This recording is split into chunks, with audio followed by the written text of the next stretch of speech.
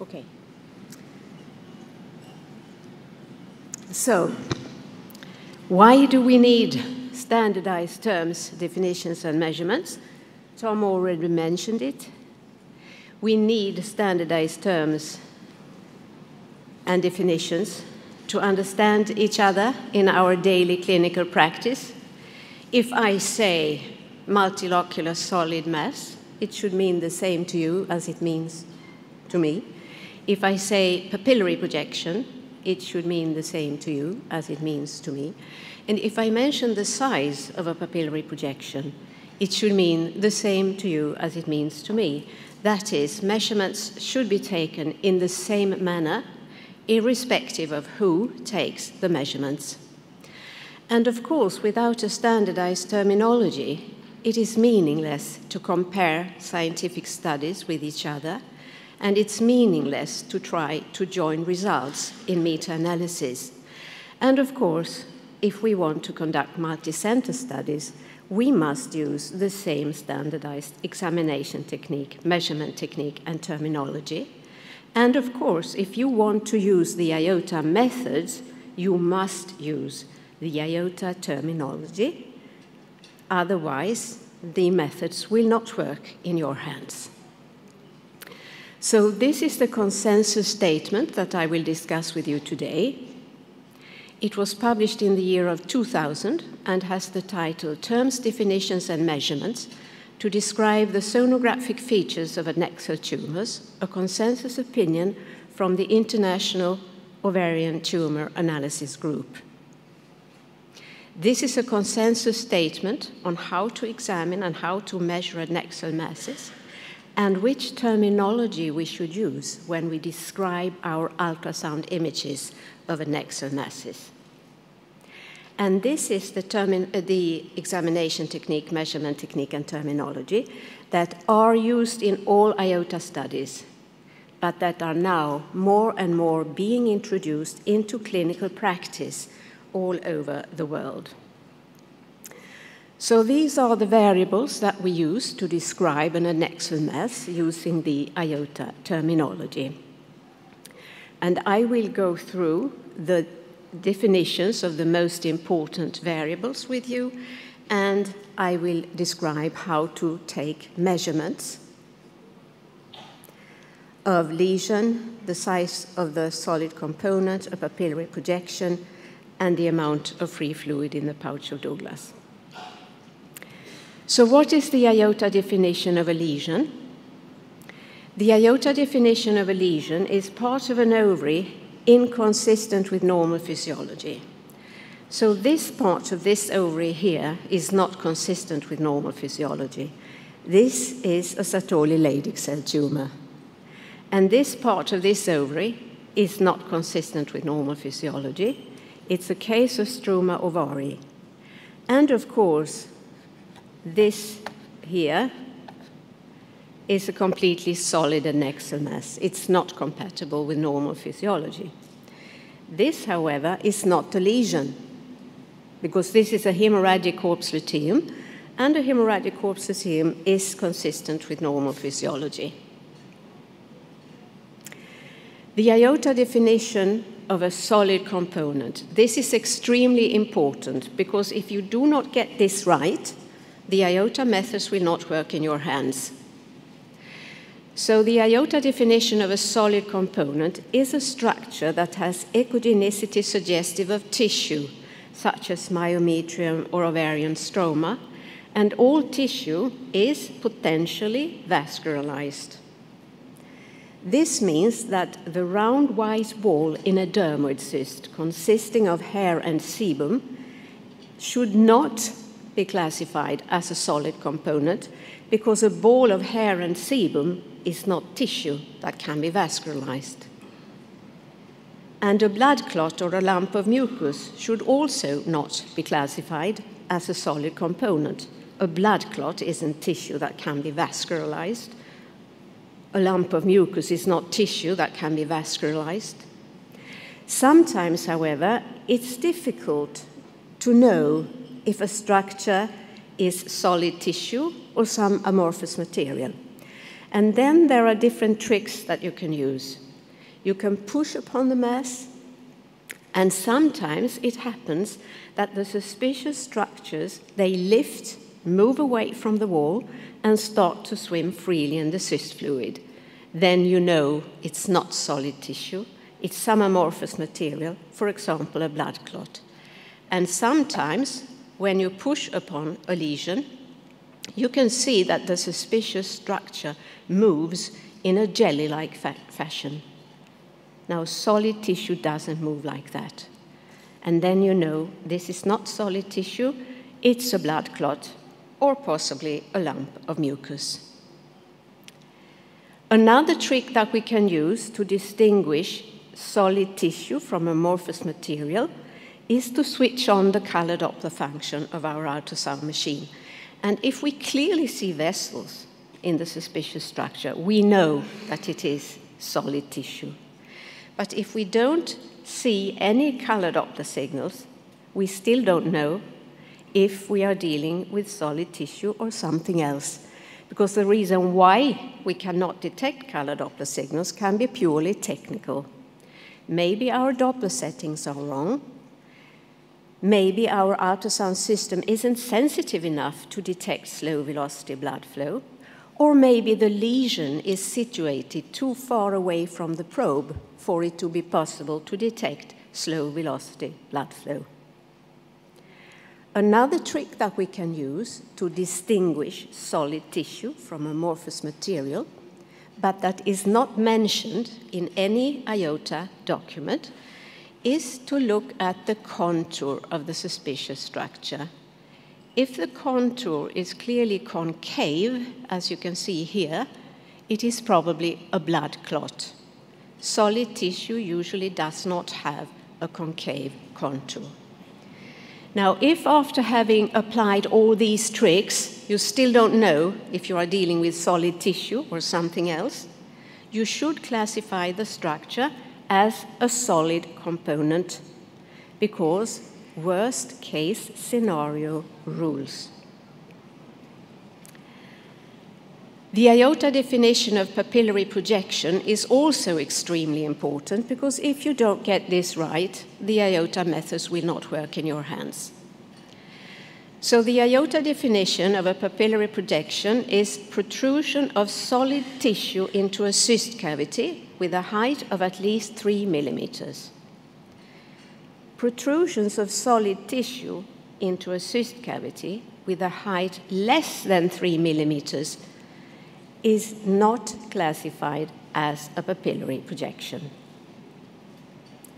Of course, a papillary projection is a solid component, because by definition, a papillary projection is protrusion of solid tissue into the cyst cavity. So a papillary projection is a particular subgroup of solid component. This, however, is not a papillary projection, because this solid tissue does not protrude into the cyst cavity. When we use the IOTA terminology, there are 5 types of tumor. And this too is extremely important, because if you don't get this right, the IOTA methods will not work in your hands. So a unilocular cyst is a cyst with one cyst locule, no septa, no solid components. A unilocular solid cyst is a cyst with one cyst locule with solid components, and the solid component can be a papillary projection or some other type of solid component.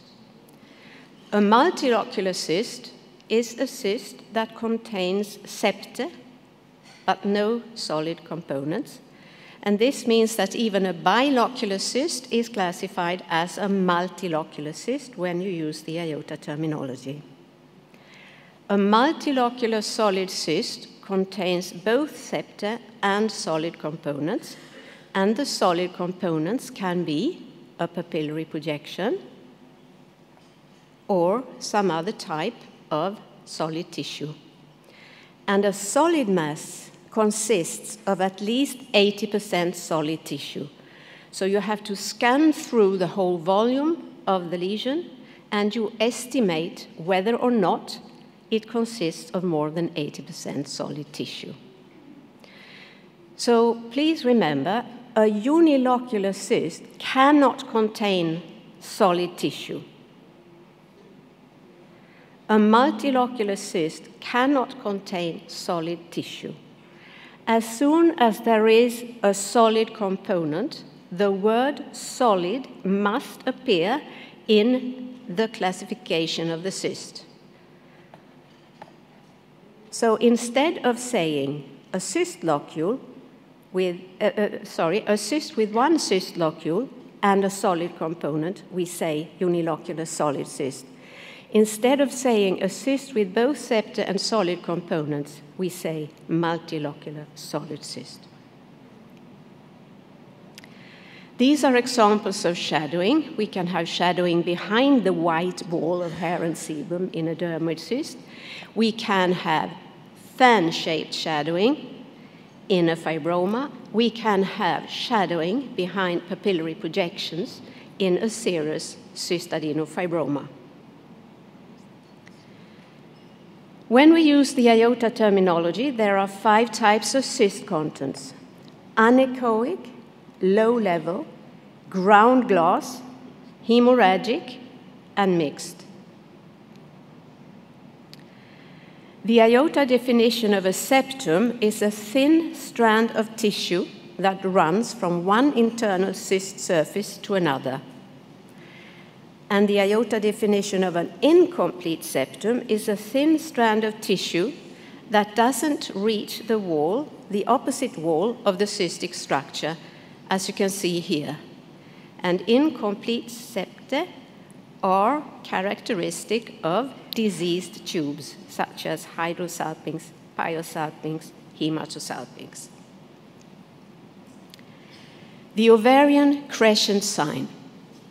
The ovarian crescent sign is not used in any IOTA method, but I think it is worth mentioning it because you might come across this term.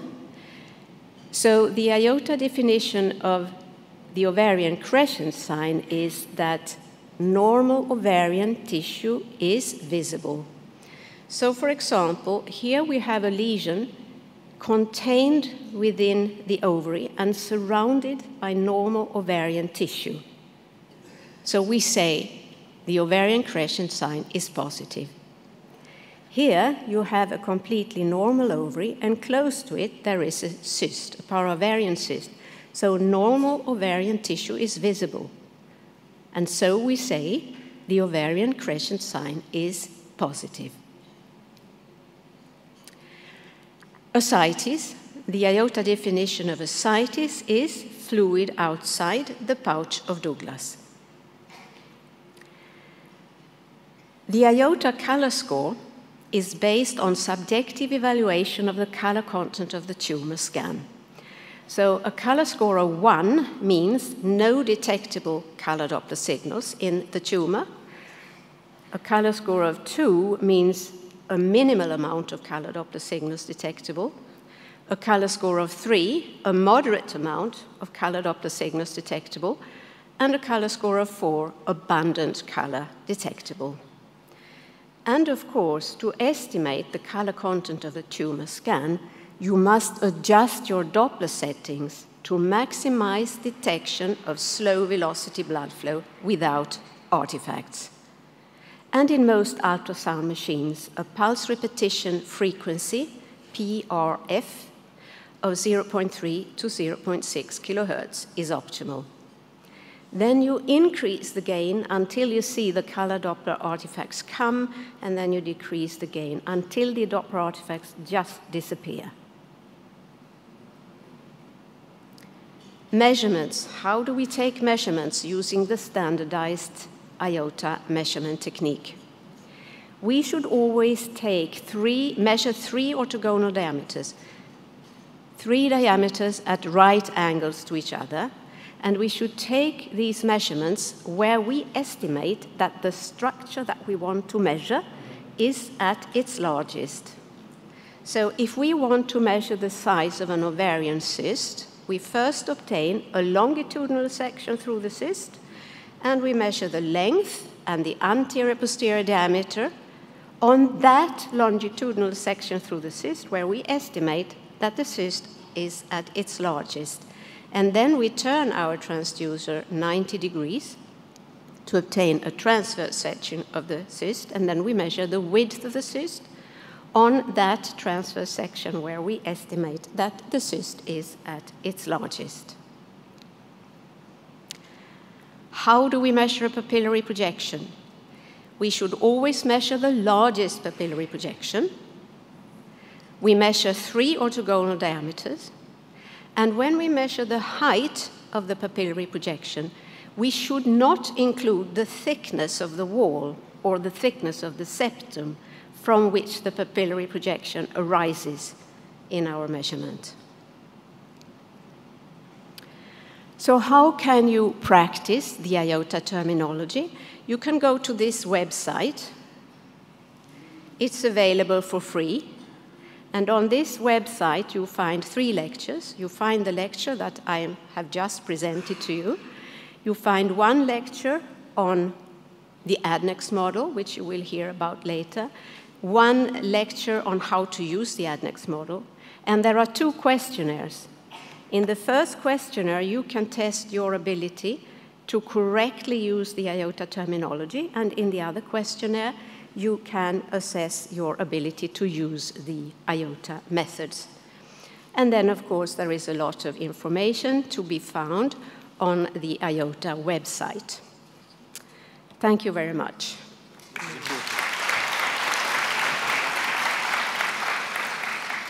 Thank you, Lily. It was absolutely important to listen to your lecture in order to reach a consensus here, in order to go on and to discover the IOTA models. Do you have questions to Professor Valentin from the audience? Is it everything clear, the difference between a papillary projection and solid, for instance? Otherwise, I have a tricky question. No, okay. don't ask. Yeah. There is a question over there. You should go to the microphone, please. While waiting for the question, I want to ask you, the tricky question is, a solid lesion, everything is clear? Solid lesion, at least 80%. Is it possible to have papillary projections in a solid tumor? Yes, it is possible. Is it not so easy, so clear? Can you explain why? Yes, because if you have a solid lesion that consists of, say, 80% solid tissue, there are, of course, some cystic areas in the tumor. Okay. And in these cystic areas, there can be papillary projections. It's not impossible. It can be. Thank you, Lee. Please. With regarding to the septation... Would you like to introduce yourself, please? Hi, my name is Man from Australia. Okay. Yeah. So just regarding to the septation... Yes? Is it the IOTA doesn't mention anything about the vascularity of the septation? The vascularity of the septations has absolutely no clinical relevance. Okay. It just, if you have a sensitive Doppler ultrasound machine, you will almost always see the blood flow in the septa. Okay. No, thanks. Any other question? Lila, would you like to explain why you are so sure that the thickness of the septum is not so relevant, or vascularity in the septum?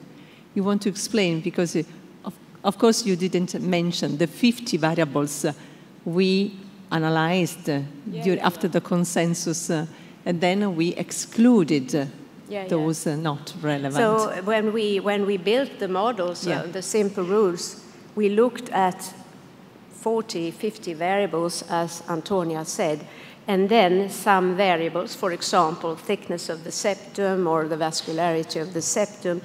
They didn't provide any clinical information.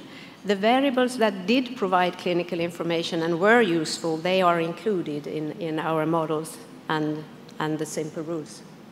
Thank you, Lee. Any other doubts? Okay, we can move on. Then later on.